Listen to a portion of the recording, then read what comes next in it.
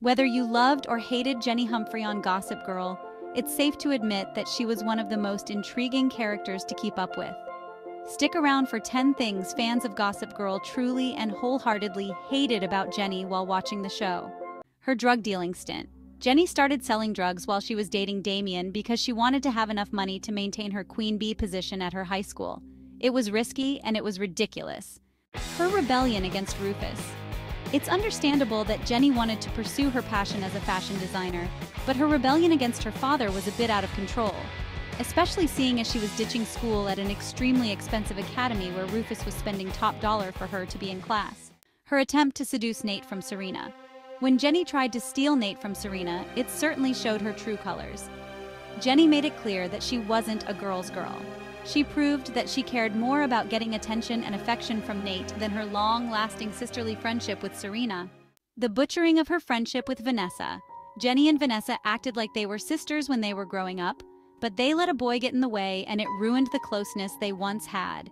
Nate was the guy they both wanted, and their overlapping desires to end up with him ruined their chances of being friends with each other. It even led Jenny down the path of sabotaging Vanessa. Vanessa showed up to an event in a see-through dress because of Jenny's bullying tactic.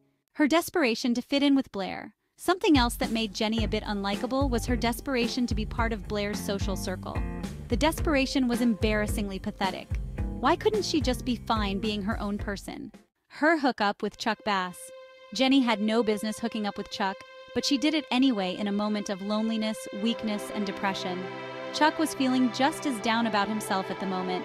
Needless to say, it was probably the worst way Jenny could have swiped her V-card. The time she bullied Eric and Jonathan. Eric and Jonathan were always so nice to Jenny, but she nearly destroyed her friendship with them forever when she started bullying them to protect her queen bee status at school. The mean girl energy she was giving was totally unlikable and uncalled for.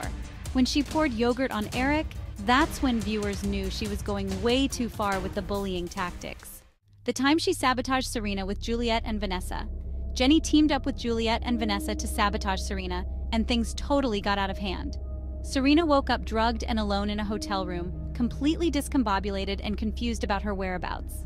Of course, Jenny didn't know Juliet was going to take it that far, but the fact that she was part of that diabolical plan in the first place was disturbing. The time she stole Hazel's mother's dress.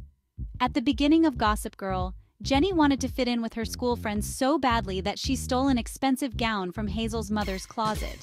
Hazel's mother ended up accusing their housekeeper of theft. Jenny got caught wearing the dress when all the girls came over to celebrate her birthday party. It was a hot mess. Her willingness to keep Dan's dirty little secret the whole time. At the very end of Gossip Girl, it's revealed that Jenny knew Dan's secret all along, and she chose to keep it to herself. She knew he was stalking, harassing, and cyberbullying everyone in their social circle. But she didn't say a single word. What are some of the reasons you personally hated Jenny while watching Gossip Girl? Let us know your thoughts in the comment section below.